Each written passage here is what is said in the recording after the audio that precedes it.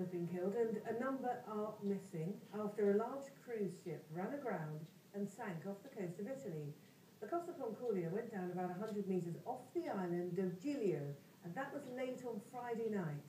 The ship was carrying more than 3,000 passengers and crew when it ran into difficulties. Around about midnight local time, passengers were having dinner. Reports say the ship may have struck a rock, a reef or a sandbar. Now the accident caused a huge gash, maybe as big as 50 metres wide, in the side of the vessel, and it began to list quickly and severely.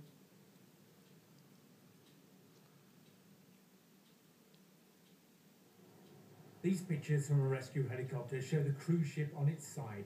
Strobes are flashing, smaller boats are getting in close to try to take passengers off.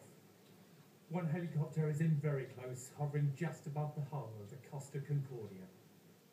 In these shots you can see an orange life raft stranded on the side of the ship.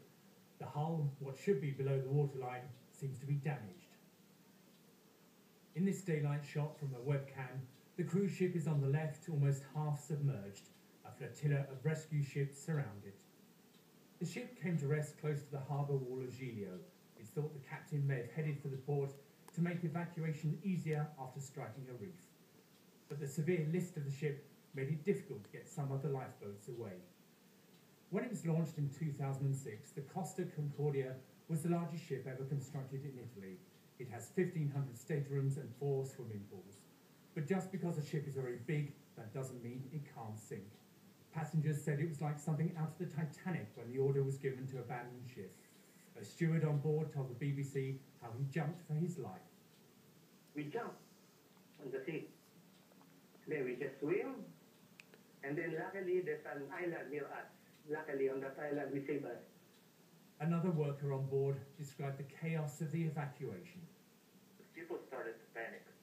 So they were pushing each other, and the crew was trying to help the passengers. A lot of people were falling down the stairs, and they were hurt because things fell on them. And people, when they had to get on the ship, on the boats, the lifeboats, everybody was pushing each other. Nighttime pictures from a webcam on the island of Giglio showed the confusion in the harbour.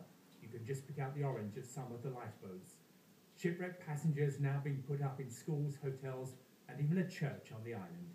Andy Moore, BBC News.